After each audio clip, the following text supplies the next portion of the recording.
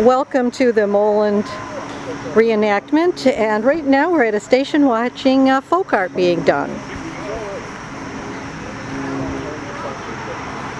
This is our folk artist, Murrie Gayman. Hi all. Is that a video now? Yep.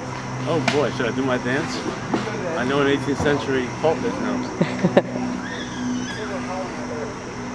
Beautiful day. Hope it stays this way.